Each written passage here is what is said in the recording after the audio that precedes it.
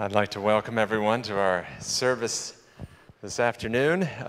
We have an item of business that we need to vote on in our bulletin. We have some transfers. If you look under the section in your bulletin that says church business, we have a list of transfers that are transferring out, but also a list of transfers of those who are coming in. And I'm wondering if anyone who's on the transfer in side of this is here today and would be willing to stand up, because as we part of our tradition here is to welcome you as you're transferring in. And you see there that we have two from the Kokila family from Sligo, Gloria Lee from Berea Temple, Hans Olsen, and Enid Thomas is, okay, there we are. And so I need a motion and a second to approve these transfers. There's a motion, there's a second. All in favor, raise your hand. And welcome, and I'd like to invite the elders that are here present to go and welcome the new members.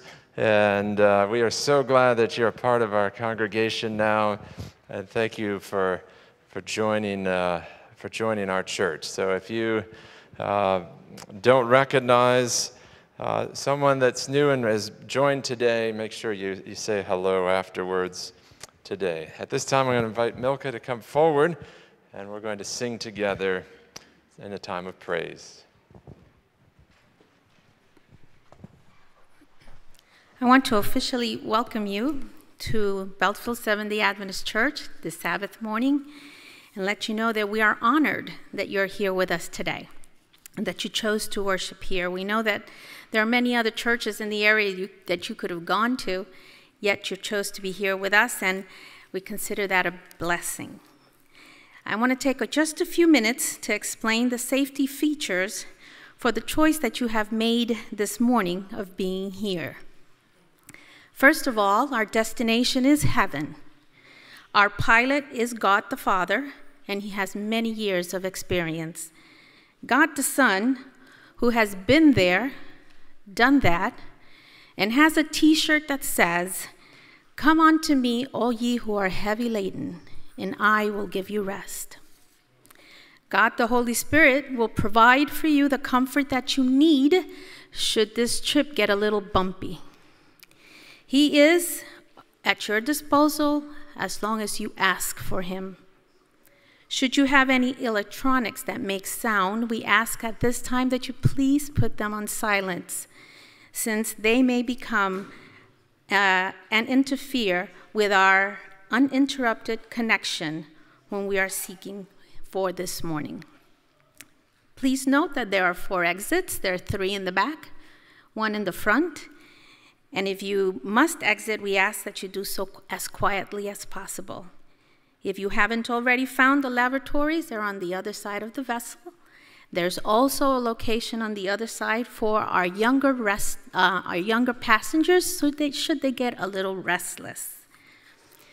We doubt that there will be any pressure changes. But if you do feel a pressure change, we ask that you please close your eyes, remain calm, take a deep breath, and ask for the Holy Spirit to provide for you the comfort and the peace that only heaven can provide. No beverages or snacks will or should be served in the main cabin. We pray you find today's journey a memorable one that will help you join our family, lift the name of Jesus up on high, praise him for the promise of heaven, open our eyes that we could see him, and draw us closer to his heart. And welcome to Beltsville. It is time to sing, and we're going to start with a little song called Family. And we're going to sing it twice. We'll sing it the first time, and then I'm going to ask that the church members stand up and greet each other as well as our visitors. Family. Family.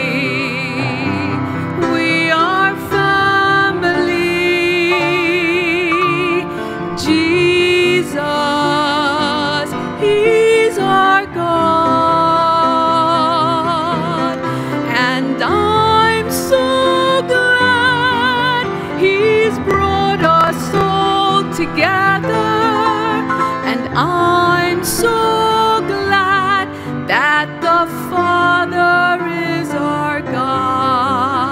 Let's welcome each other.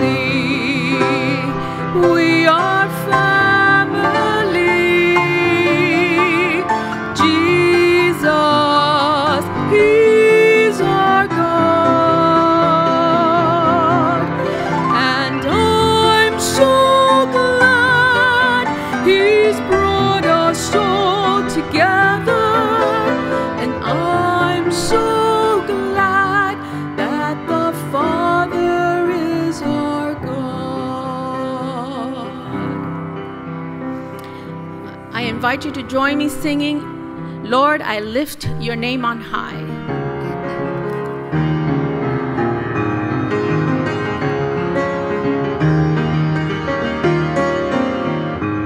Lord, I lift your name on high. Lord, I love to sing your praises. I'm so glad you're in my life. I'm so glad you came to save us. You came from heaven to earth to show the way from the earth to the cross. My debt to pay from the cross to the grave, from the grave to the sky. Lord, I lift your name on high.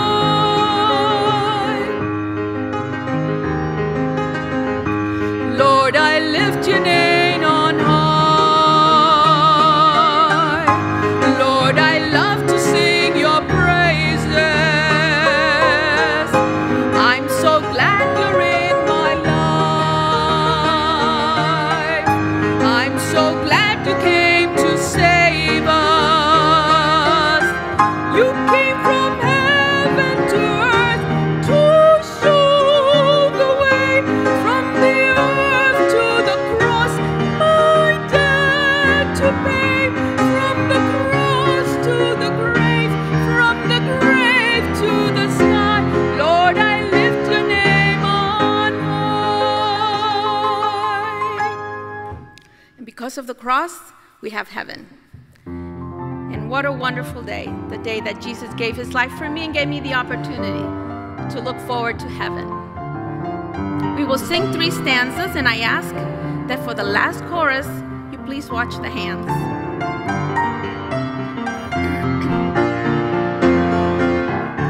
Oh, what a wonderful, wonderful day, day I will never forget. After I wandered in darkness away, Jesus, my Savior, I met. Oh, what a tender, compassionate friend. He met the need of my heart. Shadows dispelling with joy I am telling. He made all the darkness depart. Heaven came down and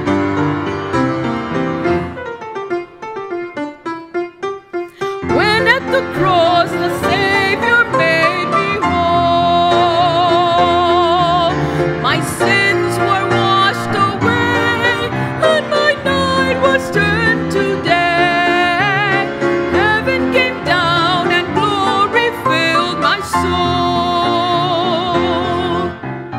Born of the Spirit with life from above, into the family divine, justified fully through Calvary's love. Oh, what a standing is mine, and the transaction so quickly was made when as a sinner I came.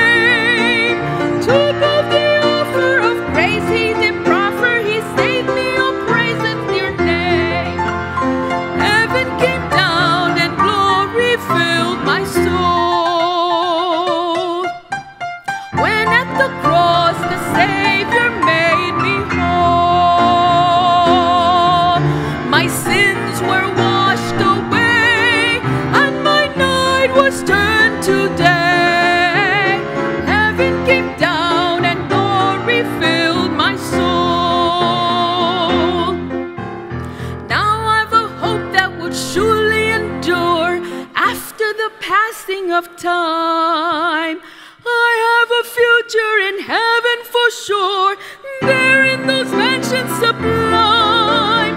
And it's because of that wonderful day when at the cross I believe, riches eternal and blessings supernal from His precious hands I received. Heaven came down and glory filled my soul. When at the cross the Savior made me whole, my sins were washed away, and my night was turned to day. Heaven came down and glory filled my. Oh, I don't think there's some sopranos out there. We're going to try that chorus again. Now you have the idea. So take a deep breath and come on up with me, okay? Heaven came down and glory filled my soul. When at the cross the Savior made me whole, my sins were washed away, and my night was turned to day. This is where you breathe. Heaven came down and glory filled my soul.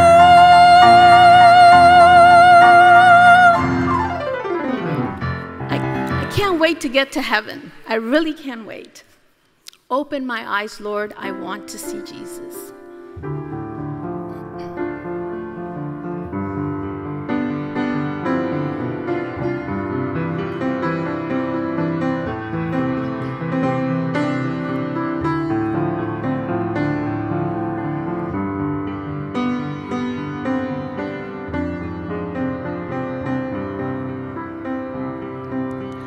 Open my eyes, Lord.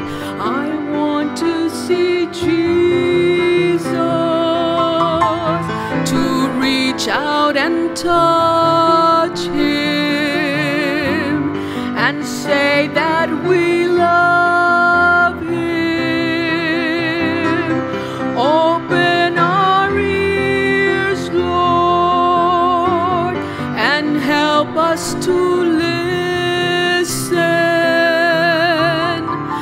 Open our eyes, Lord. We want to see Jesus.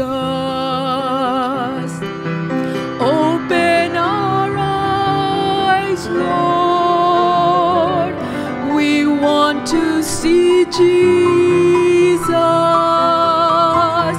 to reach out and touch Him and say that we love Him.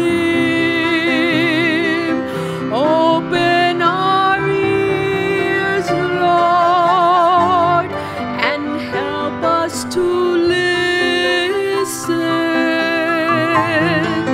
Open our eyes, Lord. We want to see Jesus.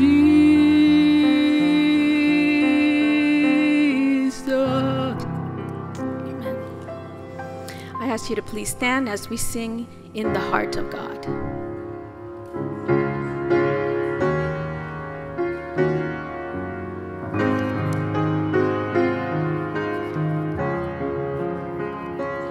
There is a place of quiet rest near to the heart of God, a place where sin cannot molest.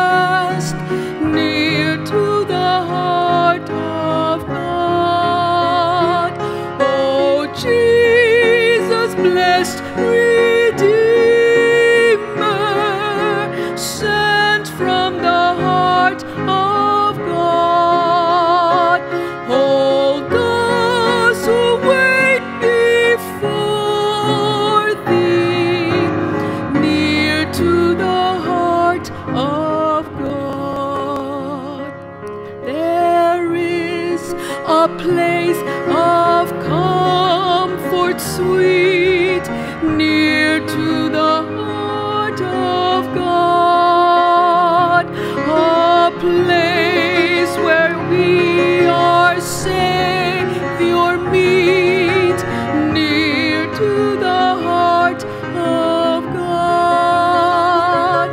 Oh, Jesus, blessed Redeemer, sent from the heart of God, hold those who wait before thee, near to the heart of God. There is a place of full release, near to the heart of God, a place where all is joy and peace, near to the heart of God. Oh, Jesus, blessed Redeemer, sent from the heart of God, hold us who wait before thee, near to the heart of God.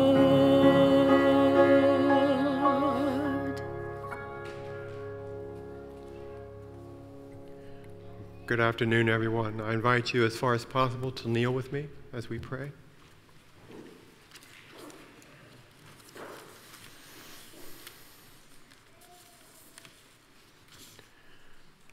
We thank you, Lord, this morning for the opportunity to come together and worship you in this house of worship.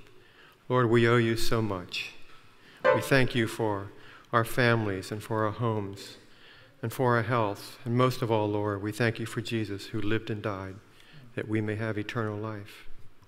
Thank you, Lord, for freedom to worship this morning freely here. There are so many people in the world, Lord, who do not enjoy that freedom, and we pray for them and remember them this morning. Please bless those who are suffering and dying for staying faithful to you, Lord. Lord, there is so much pain and suffering in the world. We see conditions worsening in many places every day. Strengthen these folks, Lord. Strengthen them, give them faith and hope in you. And Lord, there are individuals listed in our bulletin this afternoon, and others that are not mentioned in our bulletin who need a special blessing today. Whatever it is, Lord, whether it be health, loss, discouragement, worry, and doubt, family issues, whatever it is, Lord, you have the answer, and only you have the answer. Heal them, Lord, and encourage them today. And Lord, with the school year about to begin, we pray for our children and for our teachers. We think of our own school right here in Beltsville. We pray for our children at Tacoma Academy and Shenandoah Valley Academy and Sligo and J&A and Spencerville and Pine Forge and Highland View. I could go on, Lord. Bless our children, our youth, our young people, wherever they are attending, here and around the world. Please bless our children, Lord. And Lord, we can't forget our Pathfinders this morning who are at Oshkosh. Thank you for the blessing that they have had this week. Thank you for the safety. Thank you for the programs that they have been exposed to. Bless them, and I pray that they will come back changed. They will be coming back tomorrow, Lord, and I pray that you would give them a very safe journey. We pray, Lord, for our pastors today and for our former pastors. In a special way, I pray that you will speak to us through Pastor Consuegra. May his words bring us light and courage that we need today. We love you, Lord, and we thank you for hearing every prayer. In your holy name I pray. Amen.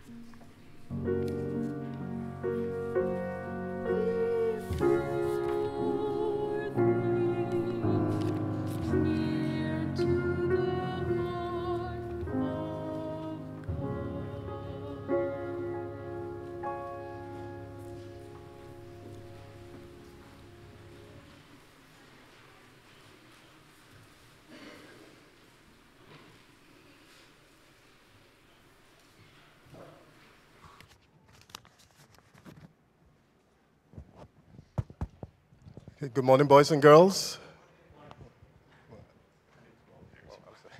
Good morning, boys and girls. It's time for the children's story. Can I please have all the boys and girls come forward?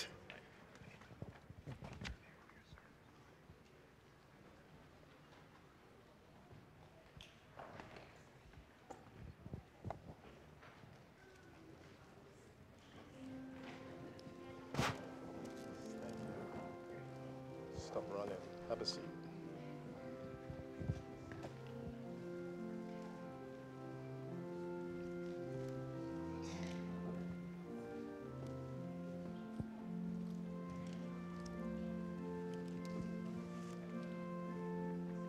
Oh no, sorry, over there.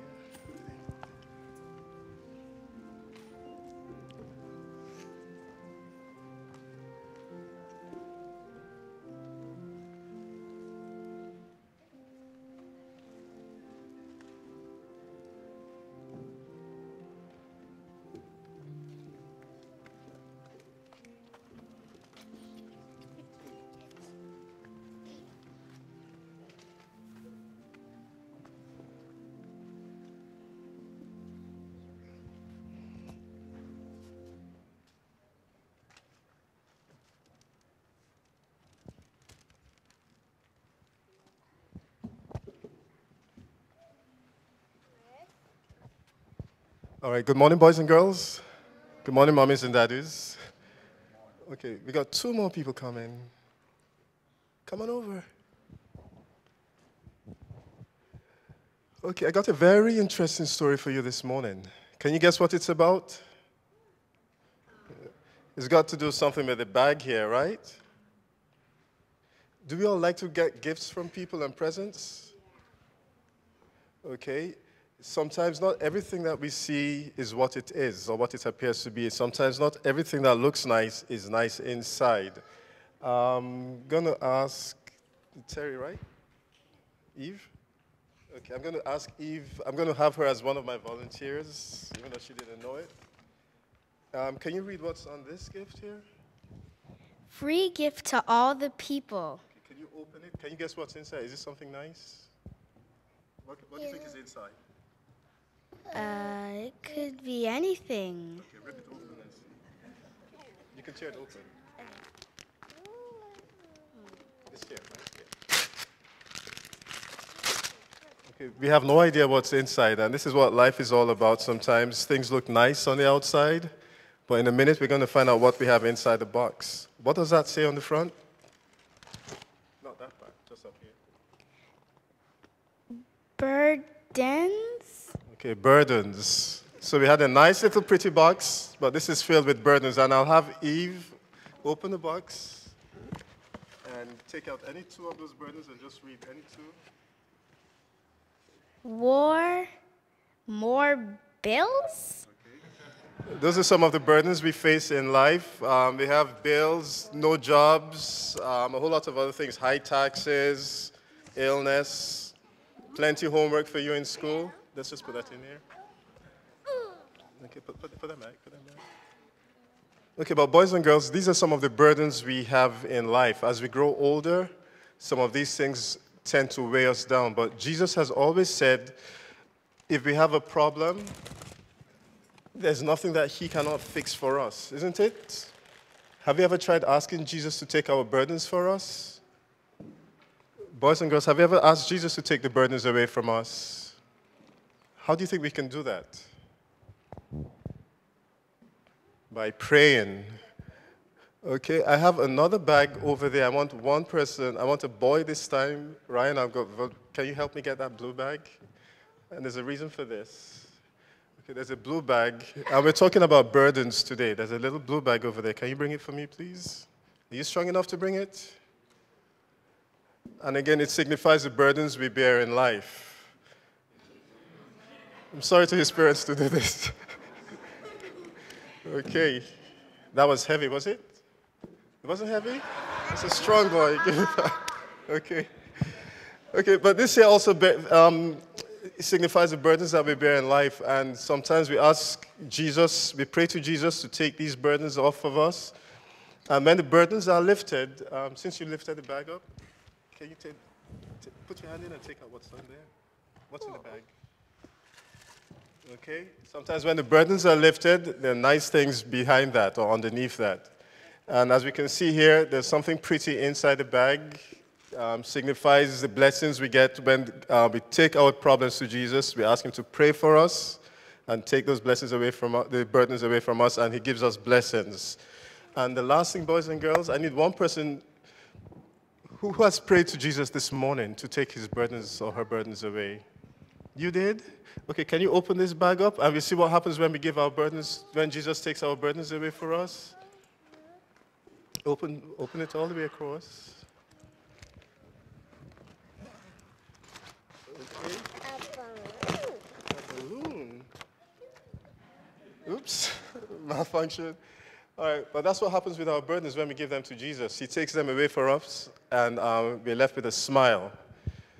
Okay, boys and girls, so next time school is starting this week, so we're going to have issues with homework, waking up early, eating our breakfast quickly, so we can get in the car and get to school on time. So, we don't eat breakfast, wow. Okay, but these are some of the little burdens we bear as boys and girls, and as we grow older, things continue to weigh on us. But we're going to pray to Jesus, and all these little burdens, he lifts them off of us and frees us. Can I get somebody to pray for us this morning? Okay. Can we close our eyes, boys and girls? Take your heart for the day.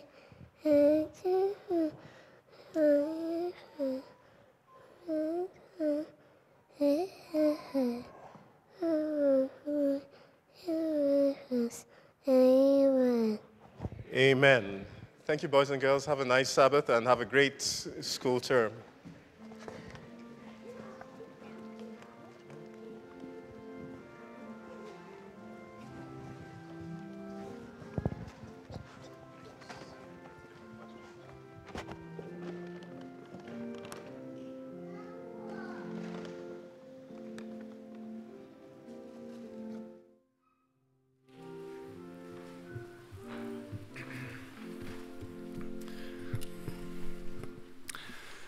So 4,000 people came out to see Jesus speak that particular day.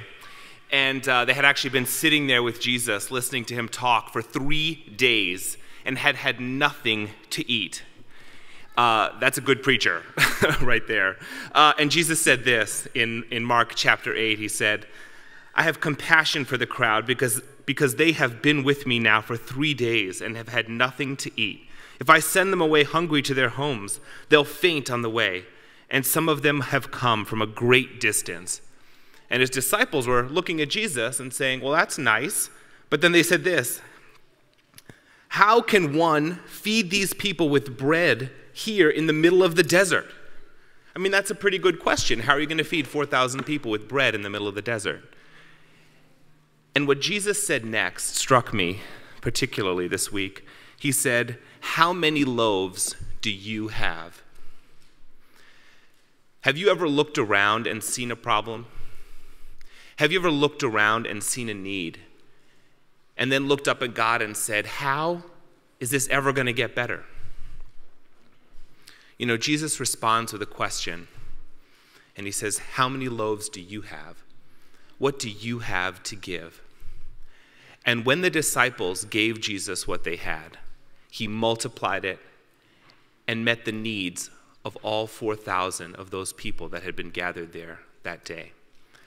I encourage you this morning as you look out in your own lives for the needs that you see around you, to just give what you have, whatever that may be, however small it may be in comparison to the needs that you see, and have faith that God will bless your gift and bless you. Let's pray. Father, thank you so much for the blessings you've given us. Thank you so much for putting resources in our hands. And thank you so much for calling us to give those back to you so that we might be a blessing to those around us. In the name of your Son, we pray and we thank you. Amen.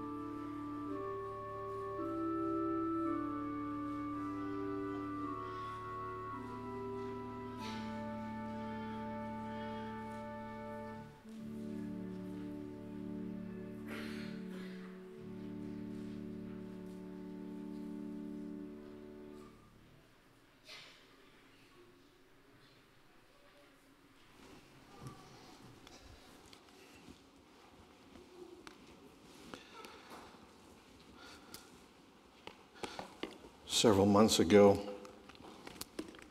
Pastor Kermit called and asked if I would be willing to speak one Sabbath somewhere between June and September. And I gave him a date, which happens to be today, because I knew we would be home today, because it's our wedding anniversary.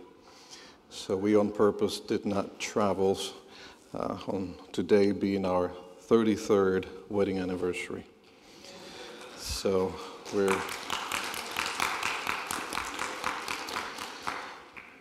Pam, my wife, was here for first service, but she went home to make sure that I had lunch ready by the time I get there.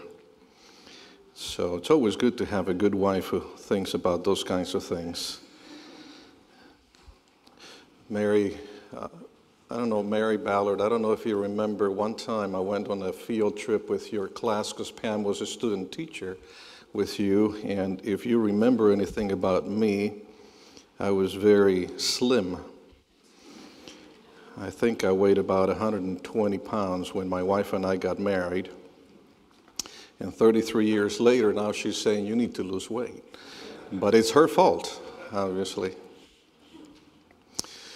So as we look at the second service, I'm thinking the title of my message, Don't Be Late for Dinner, and you might be thinking, well, it depends on how long you preach, you know. There's a story in the Gospels, a well-known story to all of us. In fact, it's so well-known that it has lost its original impact on all of us. And so this morning, I'd like to share it with you from a different angle and see if you can figure out what this story is. Feeling footloose, fancy-free, and frisky, this feather-brained fellow finagled his fond father into forking over his fortune. Forthwith, he fled for foreign fields and frittered his farthings, feasting fabulously with fair-weather friends. Finally, fleeced by those folly-filled fellows and facing famine, he found himself a feet-flinger in a filthy farm lot. He fain would have filled his frame with forage food from fodder fragments. Phooey! My father's flunkies fare far fancier than the frazzled fugitive fume feverishly, frankly facing fact. Frustrated from failure and filled with forebodings, he fled for his family. Falling at his father's feet, he floundered forlornly, Father, I have flunked and fruitlessly forfeited further family favors. But the faithful father, forestalling further flinching, frantically flagged his flunkies to fetch forth the finest fatling and fix a feast. But the fugitive's fault-finding frater, faithfully farming his father's fields for free, frowned at this fickle forgiveness of former faltero. His fury flashed, but fussing was futile. His foresighted father figured, such filial fidelity's fine, but what forbids fervent festivities? The fugitive is found. Unfurl the flags. With fanfare flaring, let fun, frolic, and frivolity flow freely, former failures forgotten, and folly forsaken. Forgiveness forms a firm foundation for future fortitude. I always take my chances when I do that because English is my second language and I get tongue twisted just speaking regular English, much more all those F's. But did you figure out what that story was? It's the parable of the prodigal son, or as the title suggests, the final fixing of the foolish fugitive. It's a different way of looking at the same thing from a different angle, the same story from a different angle. And sometimes we need to do that. Sometimes we need to look at the same old thing in a different way so that we can be captured by it again, so that we can understand it differently. There's an unusual painting that hangs in the Dallas Museum of Fine Arts. My daughter, when she was teaching there in Dallas, Now she teaches at Tacoma Academy. But when she was teaching there in Dallas, we went to see her and wanted to go to the Dallas Museum of Fine Arts because I've seen this picture on the internet. I'd seen it in books, but I hadn't seen the actual painting. And it's a painting by Thomas Hart Benton. In the painting, a man stands by the side of an empty road and scratches his graying beard. Beside him is a suitcase tied together with 2 pieces of rope. He looks across a road at a house, a home which had been long abandoned, gray wooden walls collapsing against themselves in a tangle of broken wood, the roof falling in. In one corner of the painting lies the bleached skull and skeleton of a cow, bones drying under a tortured, unforgiving sky. The painting itself is mysterious enough, but it is the title of the painting that at first mystifies us. You see, Thomas Hart Benton called the painting The Prodigal Son. Now, it may take us a minute before we realize what the artist was doing. This is indeed the prodigal son. The prodigal son come home for dinner at last, but come home too late, far too late. What was home has become an abandoned house. His estranged family is dead or gone. The fatted calf is a pile of bleached bones in the corner of the canvas. He returned home too late. He took too long to come to his senses. It took him too long to head home. The parable of the prodigal son has been a favorite of artists over the years. There's a Chinese version and an African version. There are several versions from classical painters and some from some more modern painters. And I have to confess, I don't really care too much for the more modern ones. They don't seem to say as much to me as some of the others. There's one that I always liked, maybe because my mother had it in the living room. It was her favorite one. You probably recognize this one. Everyone seems to be enjoying the moment. Even the little dog there is happy to see the son come back home. And there's one that is my favorite of them all, from my favorite painter, Rembrandt, which he entitled The Return of the Prodigal Son. You probably remember seeing this rendition of the story. The master of light and shadows portrays his son humbly kneeling at his father's feet. The father warmly embraces him, and in the shadows in the background stands his brother. He doesn't want to come in. The shadows of the painting reflect the shadows in his heart. Other artists have painted their versions of the parable, but nobody ever painted it like Thomas Hart Benton. The prodigal son come home too late. Because I've been a volunteer hospice chaplain for several years, I was occasionally asked to officiate at the funeral services of people I didn't know very well. Some of my patients, I got to spend sometimes weeks and months with them until they died, but there were some of the patients that I barely got to see once, and yet because they didn't have a religious affiliation or a church family, they would ask the hospice chaplain if he would have the funeral for their loved one. Sometimes I asked to officiate at those funerals, and so people, because I didn't know them too well, I wanted to get to know them better. And I always insisted on spending some time with the family a day or two before the service. I don't like generic funeral services, and so therefore I didn't want to just simply talk about life and hope and eternal life and all those things. I wanted to talk about that individual and their contribution to the family's life and the memories which connect us one generation to the other. And so in the gathering, I asked the people gathered there to remember the person who had died and to share their memories with me so that I could gain a sense of the person and say something non-generic about them during the service. I often heard the most wonderful things. Sometimes I heard the saddest things. But I heard nothing sadder than those memories often spurted out in tears. Memories of a family breach that was never bridged. Memories of an old hurt still unhealed. Some ancient anger that still burned. Remembrances of a slight, an insult, some wayward behavior, an estrangement that has lived on until it was just too late. Time and again, folks confessed that they always wanted to patch it up. They'd been waiting for the right time to say, I'm sorry.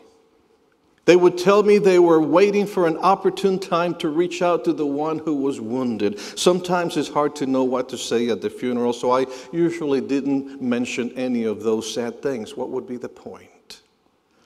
But he still hang there like an unseen Paul in the funeral parlor, the prodigal who never came home, the welcome hug that was never extended when some prodigal did wander home, the apology that went unspoken for decades, the initiative that was met coolly when finally uttered. Stubborn pride often glows in these memories.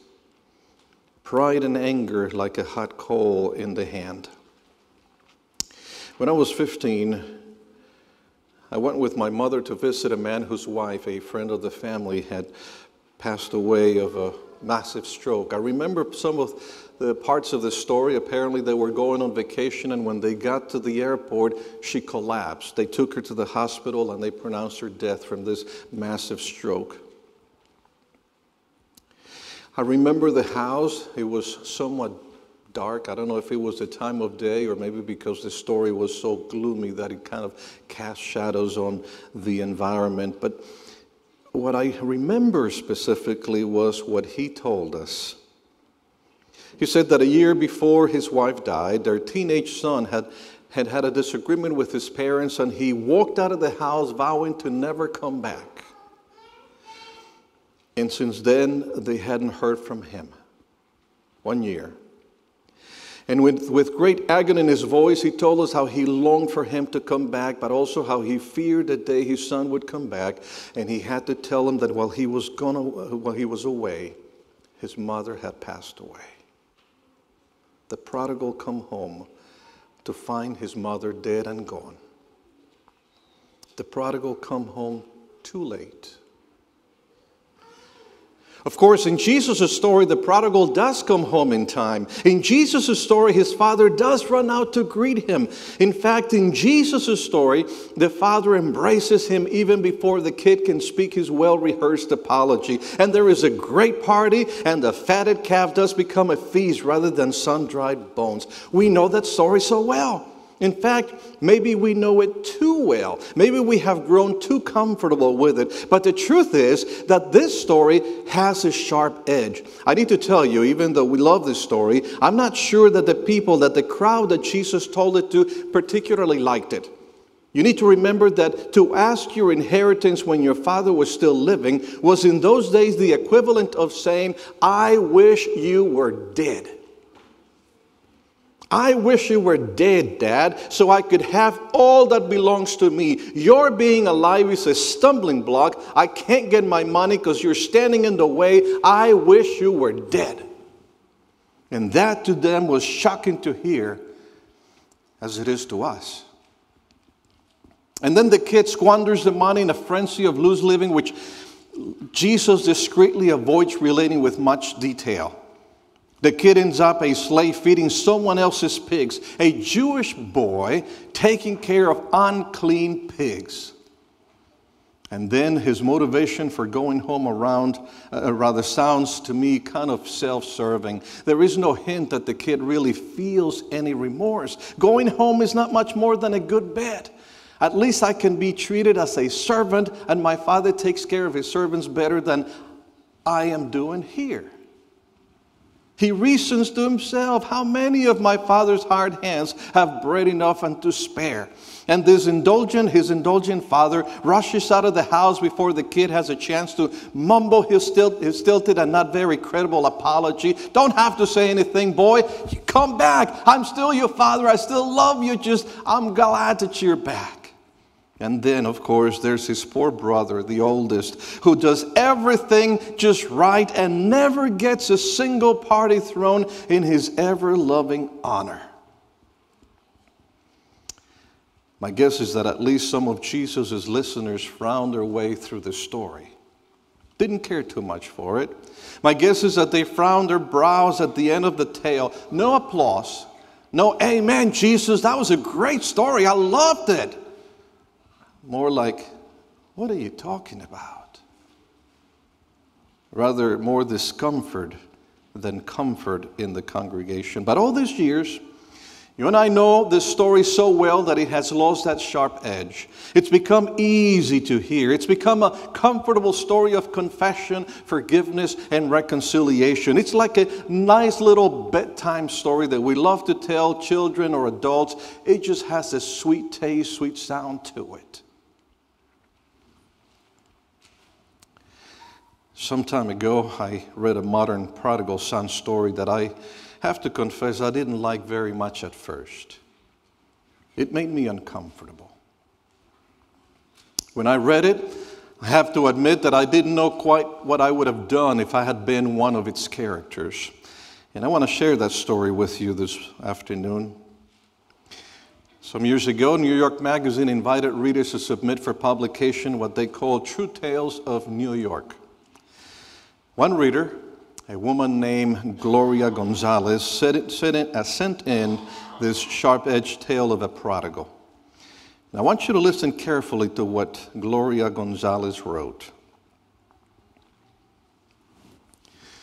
You grow up fast in Spanish Harlem, especially if your parents are the supers of the building, the superintendents of the building. You see a lot of FBI agents looking for the former tenant, welfare case workers lurking in the alley trying to catch a father visiting, the bill collectors posing as relatives. There are also the good times, the open house parties every Friday night and after cashing the paycheck. One long-awaited celebration was the night that Jose was due home after 3 years as a United States Marine. Every family had contributed a home-cooked dish and $1 for the beer and soda.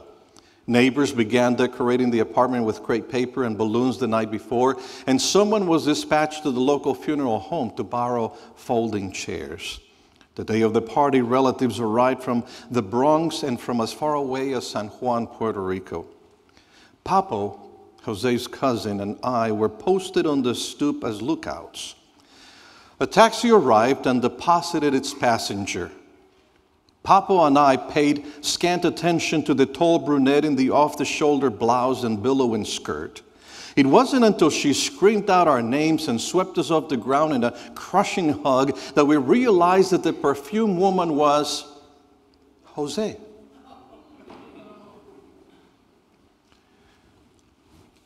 In a daze, we lugged her suitcase up 2 flights, our eyes fixed on Jose's ankles strapped in stiletto heels as he took the stairs 2 at a time while urging us to hurry. With the music of Tito Puente in the background, Jose threw open the door and announced, "I'm home!" The needle was pulled on Tito Puente. Me, Jose, the person has not changed, only the outside. You are my family and I love every one of you. If you want me to go, I will go and not be angry. But if you find it in your heart to love Josefina, I would love to stay. No one spoke. Everyone stared. Those who didn't speak English waited for the translation. Even the outside city noises seemed to halt abruptly. I stood in the open doorway holding the suitcase, not daring to enter. After what seemed hours, but it could only have been moments, his mother stumbled forward and said to her son, "Are you hungry?" I was 11. It was the best party I ever went to. I still don't know whether I like that story, which is just why I felt I had to tell it to you. I found it discomforting, which is exactly why it deserves a place in this message. Because you see, I don't think that the folks who heard Jesus' parable of the prodigal found that a very likable tale either. I doubt that it was comforting in their ears any more than Josefina come home from the Marines is exactly comforting in our ears. The truth is, There is a sharp edge to both stories. The sharp edge is the risk you have to take sometimes in order to go home. The sharp edge is the risk you have to take to admit your mistakes. The sharp edge is the risk you have to take to forgive. Jesus' prodigal son took a risk, a rather calculated risk, gutsy and scary, but he was home in time for dinner. His father risked grace. He risked love. He risked forgiveness at the very sight of his son just walking in the right direction. Josefina took a stunning emotional risk by bouncing into that homecoming party as her scandalous self. His mother risked grace and acceptance when she invited him to stay. The kind of love Jesus pulls us toward has a sharp edge to it. His is the kind of love that risks coming home as you are. His is the kind of love that risks a radical forgiveness. His is the kind of love that risks, in spite of it all, acceptance. His is the kind of love that risks open-armed grace, risk an embrace offered even before any words are out of the kid's mouth. I guess that the other prodigal, the one in Thomas Hart Benton's painting in Dallas, took a long time to be able to risk it. In fact, he took too long. And now he stands by the side of an empty road and scratches his graying beard. Beside him is a suitcase tied together with 2 pieces of rope. He looks across a road at a house, a home which has been long abandoned, gray wooden walls collapsing against themselves in a tangle of broken wood, the roof falling in. And there in the corner lies the bleached skull and skeleton of a cow, bones drying under a tortured, unforgiving sky. Well, Jesus' prodigal was home in time for dinner. Josefina was home in time for dinner. In fact, the only one person in either of these stories that doesn't make it home for dinner is the one brother. At the end of Jesus' parable of the prodigal son, the older brother, remember him? The older brother is still outside the party, his arms crossed, his jaw firmly set. He's watching the festivities dancing in the light of the courtyard, but he never goes in. Jesus leaves him standing there, never saying how long. He just stands there, outside, stands there. So very right and sure that he is right. My church family, don't be late for dinner. Young people, don't be late for dinner. You may be late for your graduation, although I don't advise it. You may be late for your graduation and still get your diploma. You may be late for a job interview and still get the job. You may be late for your wedding and still get married. You may be late at the airport and still catch a plane to your destination. But when it comes to your appointment with God, no matter what, don't be late for dinner.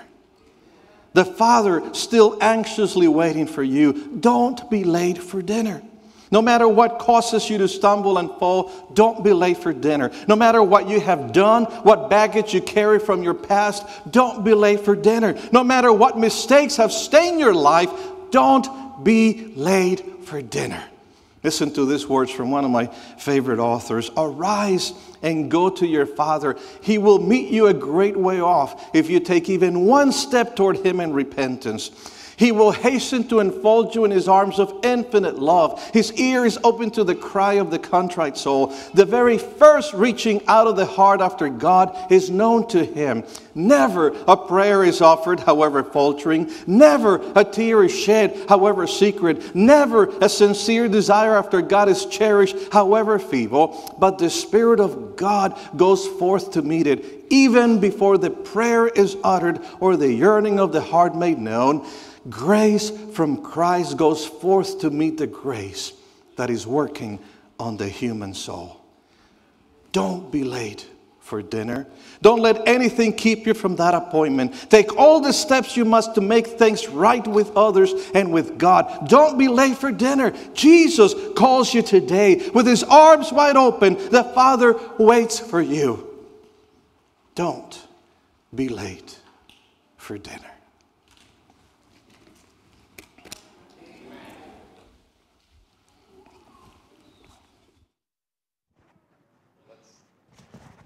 Let's stand and sing together hymn number 101, Children of the Heavenly Father. We're going to sing the first and last stanzas of hymn number 101, Children of the Heavenly Father.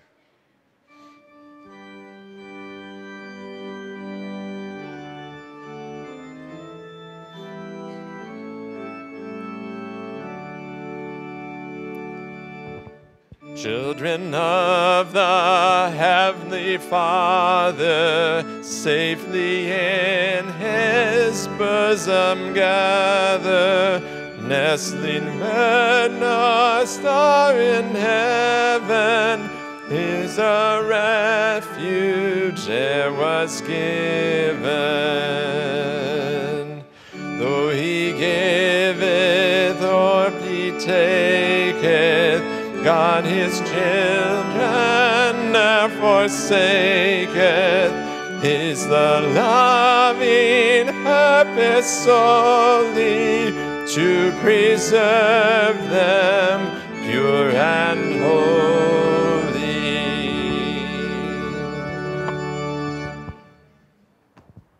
God, for a long time you've been waiting for us. The banquet table is ready, set. Our space is reserved, paid for by Jesus Christ himself. And you, our God and Father, are waiting for us. We've turned our backs on you so often, so much, that seems to be the only side you see. And yet when we turn to you, we see your face, for you never turn away from us. Father, we are the prodigals. We have rejected you and your gifts for us, and yet you are also the prodigal Father who richly provides love, acceptance, and forgiveness to every one of us. So today, Father, as we stand, we want to accept that invitation for dinner.